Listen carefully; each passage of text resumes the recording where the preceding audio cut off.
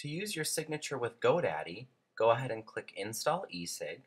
We want to highlight all and copy method 1 of your signature, either by selecting all or highlighting, and then copy.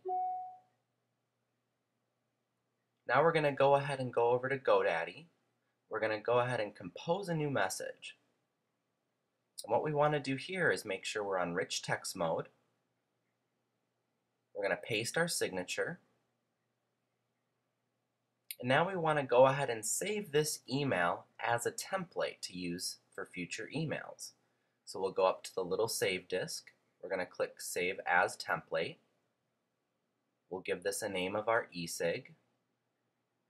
We're going to save and close. To test out your new signature, go ahead and navigate to your templates, click on your eSig, and go ahead and compose a message with your new signature attached.